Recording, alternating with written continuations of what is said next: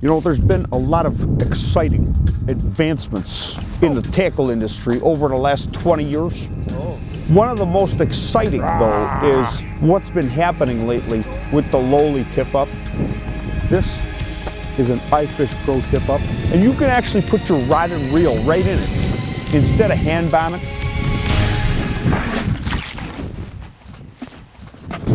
Whoops, that was weird.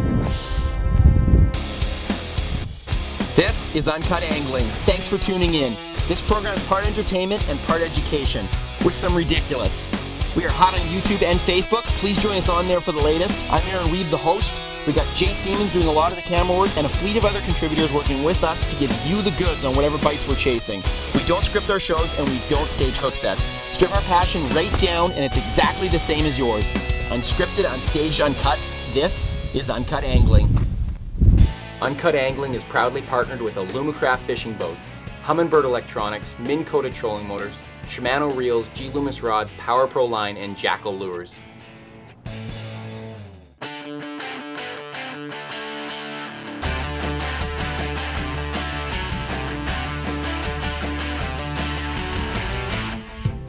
We're back up here, Kissing Lake, Kenanow Lodge. This is an amazing place. You can drive to it in northern Manitoba here. Lots of lakes in the area. It doesn't matter where you're based out of, everybody has the same iconic viewpoint of the species of lake trout through the ice. It's because the accessibility is so much more open in the winter. People can get out on big lakes, people can get into back lakes, and they can target lake trout where these fish are so hard to get at the rest of the year. 37 feet, Eric! How deep? 37 feet. Perfect. If anything, I'm going to go a little bit shallower to stay on top of it. I think it's going to be, it might top out a bit higher than that. I'm here with my good buddy Manny today. We are on a garbage moon phase. We don't have the luxury of picking out a perfect full moon, a perfect new moon, whatever your preference is, because a lot of it is the preference of the angler. It might not even be the preference of the species. But we're here when we can be here. We're targeting lake trout. Flag, flag, flag, flag. Shut your face, Jay. What are you gonna do? How are you gonna film this? How are you gonna film this? Stop. Oh, I Stop. think we need to get on this. I think we need to get on this. Okay, go. Okay, go. Hey, Manny, I'll get the tape.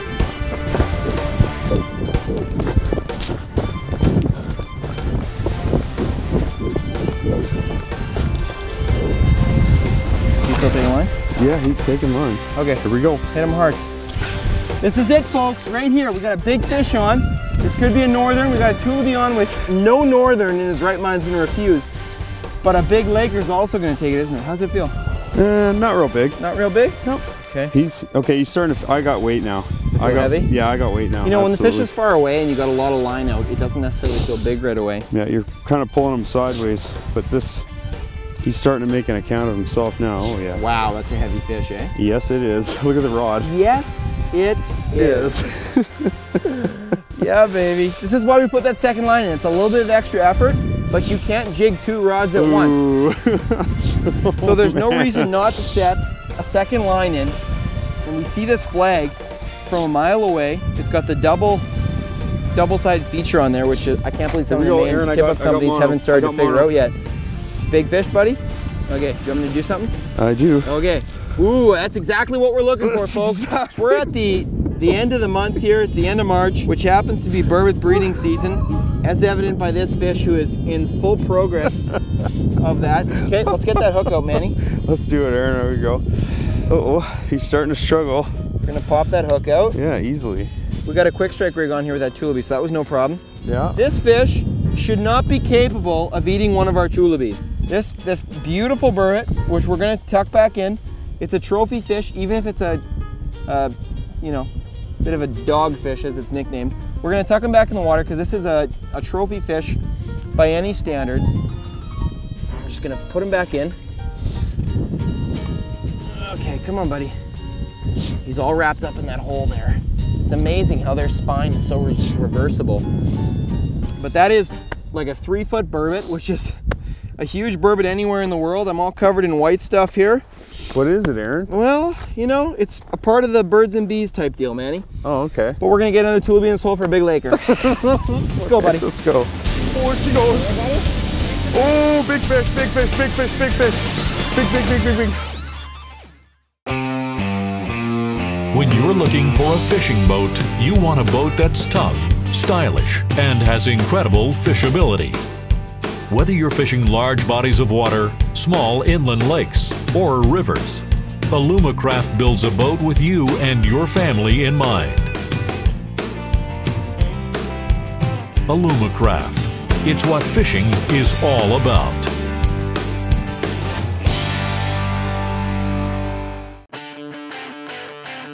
This could be a good fish here. I got it on me too, Manny. Okay. He just came shooting off the bottom. It's probably a smaller trout. And this fish is all over me on the flasher. I'm just gonna lift it up a little bit higher off bottom and keep it ripping here. Oh, he just bumped it again. Just smacking it lightly. Nice thing about this smaller bait is we've got bigger baits set on the tip up, so we know we can attract to the bigger fish. There he is. We can get smaller fish on this jigging bait here. This isn't gonna be a huge trout, but just to kill time between fish, that's fine. Nice to get some action. And that's not bad at all, folks. I mean, there's nothing wrong with filling in the spaces with a fish like this. So he cracked that ripping shad right there. Barbel's hook pops right out. Not a bad fish at all. I'm gonna get him right back in. You got fish still marking there, Manny?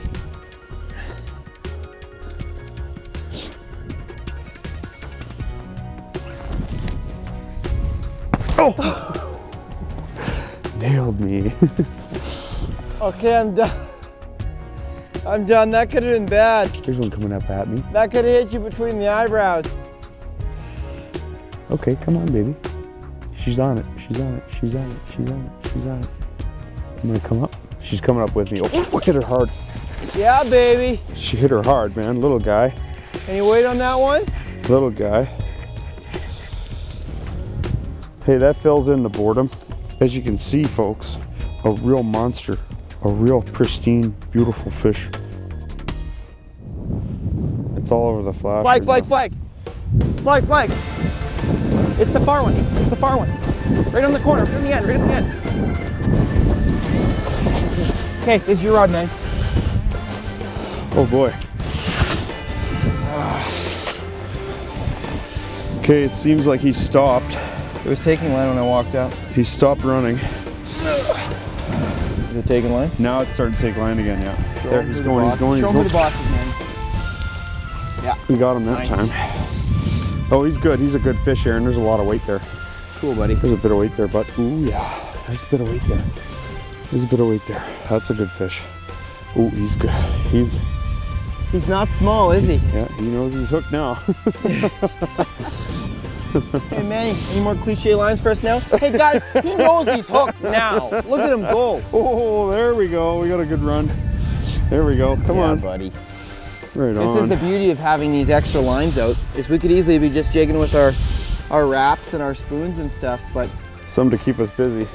it takes a couple extra seconds to put a set line in with a big bait. This is a good fish, you guys. And this is where we're gonna get our home run fish on these set lines. It probably won't be on the jigging bait. Right. You Because feeling now big I just got weight. Oh boy, down he Okay, goes I'm again. gonna swivel around the other side. You can get that slush out of the hole for you, bud. Okay, thanks. You always wanna be ready for anything when this fish comes up. Oh boy. Not one peeling run though, Manny. No, one. not really. Well, here we go. No, that wasn't a peeling run. That was a burbot kind of wrapping in circles. What we have here, folks, is likely A trophy burbot. a trophy burbot. We're talking in that upper 30 range. Stuck on the bottom of the hole? No, No? it's just weight. This is gonna be like a 38-inch burbot. Yeah, I don't know what kind of size we got here, but it's just, oh boy. It is, just heavy. It's gotta be close, eh? Yeah.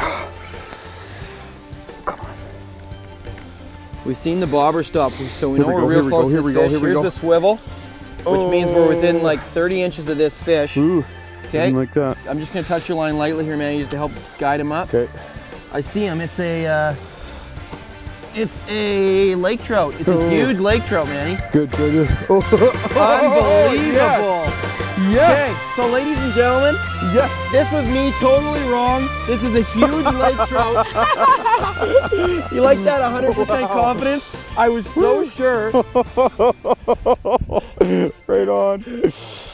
I like all those predictions that it's for sure, for sure going to be a burbot. And then out comes a nice big laker. You see he's got one hook right in the lip. Oh, other hook came right out. Awesome. You can see he's still got that meal in there, that big burbot.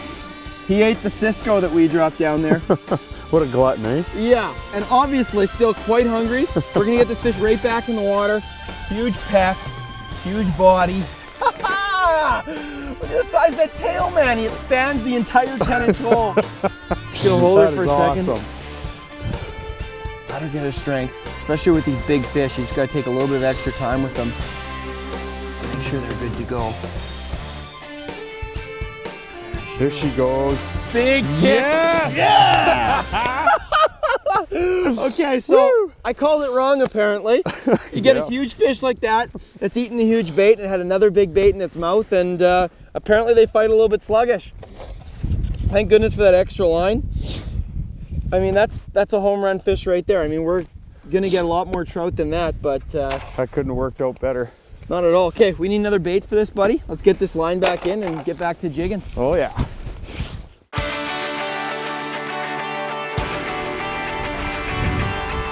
Hi, my name is Ken Kansas. I'm a fisheries biologist at the province of Manitoba. Catch-release fishing has come a long, long way. It needs to go further.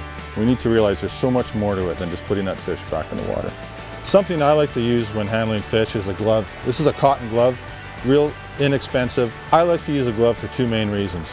One, you get a really good tight grip on that fish. You want a tight grip, reduces stress time removing the hook. And the other, doesn't matter whether it's a wool glove, cotton glove, or rubber glove, keep it wet, protects the slime layer on fish. So the goal is to release these fish right, properly. Not just to watch it swim away, but there's a realistic chance that fish can be caught again one day. Here's Emmanuel with a marvelous 47.5-inch pike caught under a tip-up while fishing with the Fair family. 2 years later, almost to the day, Luke Fair caught that amazing fish again. It measured the same at 47.5 inches and was caught on nearly the exact setup and within 20 feet of the hole where it was previously landed.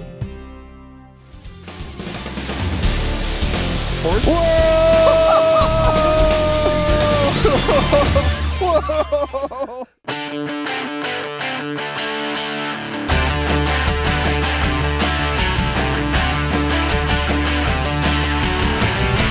Ooh. Fly, fly, fly! Manny! Oh! He's humming, man. This is that same one. What do we got here, Aaron? I don't know, it's your same line. Take her. It's still taking line. I hit him right away with that quick strike. I don't think it's gonna be a problem. All right, here we go. We got one on. Got him! Yes! Woo! 2 in a row. This just went off. Oh, yeah. How's this one feel? Is it another burbot? Another heavy one. Yeah, it's another burbot for sure. 100%, folks. Oh, wow. Horse? Whoa! Whoa!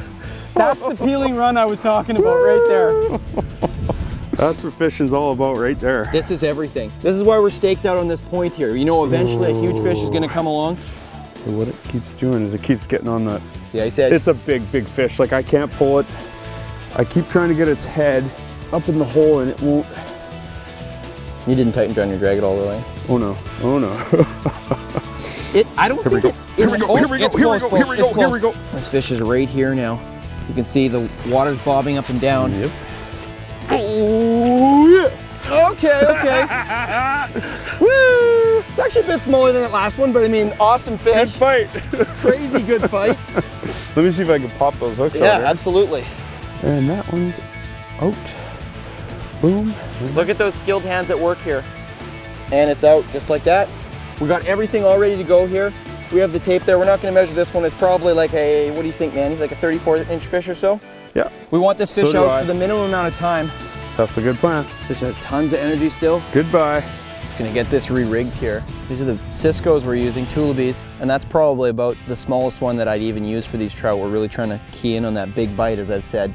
Monofilament quick strike rig. I got the 2 number 4 trebles here, and the second one's just tied to the bend of the first one. So I'm just gonna hook this one kind of near the back of the bait, hook the other one near the front of the bait. And one of the key things here, I actually poke them back out again. It's very conducive for that hook ripping out of the bait on a hook set. Do you see how quickly those hooks both just popped out?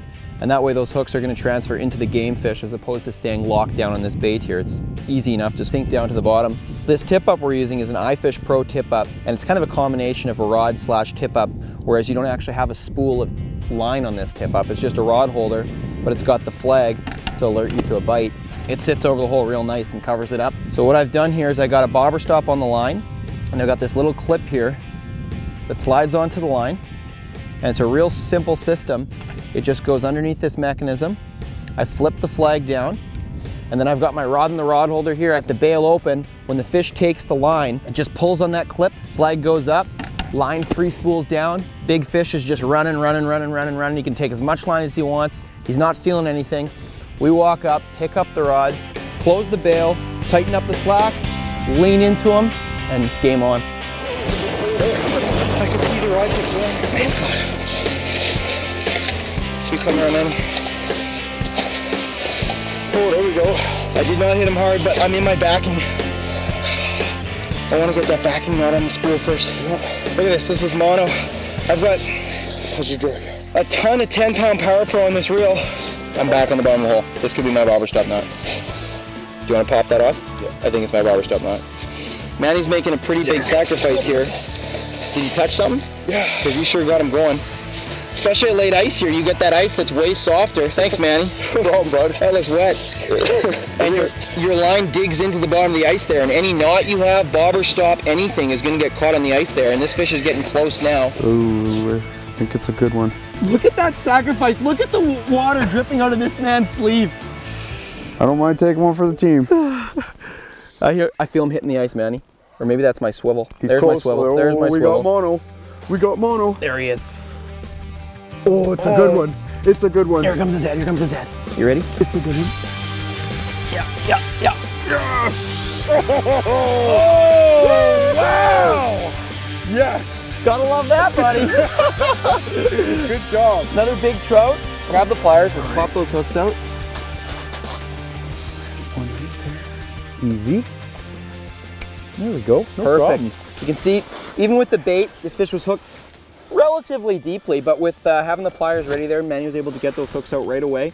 And we're just gonna get him right back home, Yeah, buddy. right on. This fish came out of about 35 feet of water, which is a typical location for him. Goodbye. A lot of people think super deep water, and they look for the deepest water in the lake, and we've been spending time in 35, 25 feet of water. exactly 45 at the deepest. This fish was, like Manny said, in about 35 feet of water. We're fishing a real gradual point here. It's a feeding shelf, really. It's basically a huge feeding shelf. A lot of people want those steep drop-offs and everything, and you can catch fish on those, but what you catch on a bigger spot like this is more fish and bigger fish, and that's what we've set ourselves up with to do today, and maybe we'll get a couple more bites yet, but that's a good way to end if that's how it does end for today, and we'll start back up tomorrow.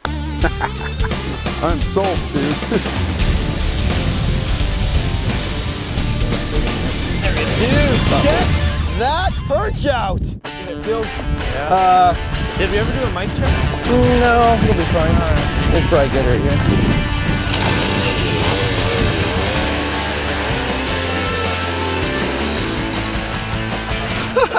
That auger just cuts like... No ice, hardly. Yeah. I mean, we've still got maybe 20 inches of ice, 24 inches of ice, but it is just falling apart as we speak. These are end times on the ice. Very choppy, look at that. Nothing to it. Breaking off in shards. We've got Levi Christensen with me here today. We're looking for some slog perch. And yeah, got a line of holes drilled here from shallow to deep. It's important when you start off fishing for almost anything to kind of start at one end of the spectrum. So either start as deep as you think you're gonna fish or as shallow as you're gonna fish. And it just gives you a starting point and an idea of where you wanna move from there. So I've pushed right against the reeds there, and now we're probably in about 8-9 feet out here. And what we're doing is we're gonna set down our first 2 tip-ups here to get our set lines down, and then we're gonna be moving hole to hole here to try to get those active fish to bite now. That's what we'll be doing. So we got that minnow down there, and we'll set that just like that with the bail open. Exactly. Doesn't slow us down at all to get the set lines in and keep it moving. Let's get the flashers out, buddy. Yep.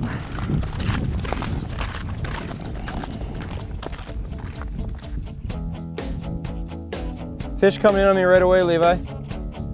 I just dropped in this hole. It's a nice steady mark. Almost like a pike or a walleye would be a lot more stable and not flickering all over the place like a perch is usually. Yeah. Big mark, big mark. Here we go, big perch. Oh, huge perch, Levi, huge perch. Oh my Dude, God. check that perch out. That is what we came for. Holy smokes.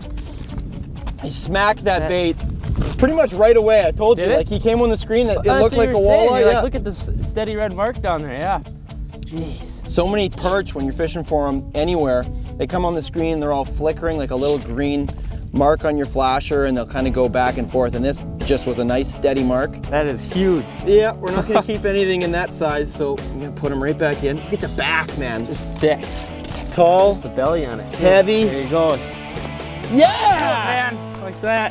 Hopefully it's like that all day. It eh? is. So I got that one, this Lindy Ratlin flyer spoon. Not a huge spoon at all, I just have a tip with a chunk of minnow head there.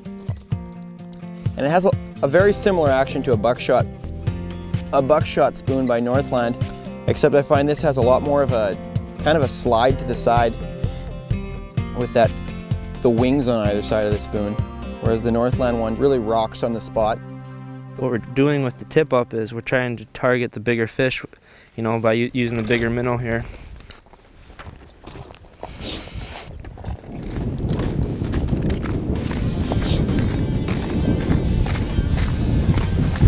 Top flag, right away, hey, hey! Oh, Big run, big run.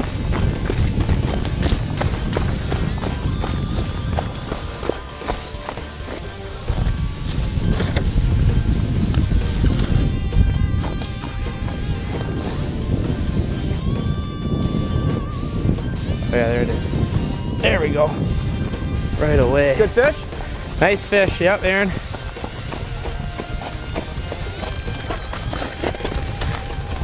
Yeah, it's a nice fish, buddy. Nice perch, huh? Look at that. Oh, yeah. That's what we were looking for. I just set that tip up. Yeah. Like, it was literally down for 2 minutes and it hit that. That was more of a candidate for the jig rod, but It was. we'll take him on the set Yep. line too. See how deep he's got that minnow just instantly. That's a big minnow, eh? That I took is. the biggest minnow out of the tub. Yep. Carry a hemostat here. I'm just gonna get him right back in the water. Nice big wide body. There it goes. Fish is in great shape. Cool, So we're- buddy. You better set this tip up again. Yeah, that's what we're looking for. Uncut Angling is proudly partnered with Alumacraft Fishing Boats, Humminbird Electronics, Minn Kota Trolling Motors, Shimano Reels, G Loomis Rods, Power Pro Line, and Jackal Lures. How is that even possible? Just shut up. I really wish I had nothing to do with this at this point. How's that fluoro treating you, You Manny? know, there's been a lot of technological advancements in fishing, and this is not one of them. You ruined my rod, and now I got to fish with just line. My hands are going to get burnt on one of these big girls.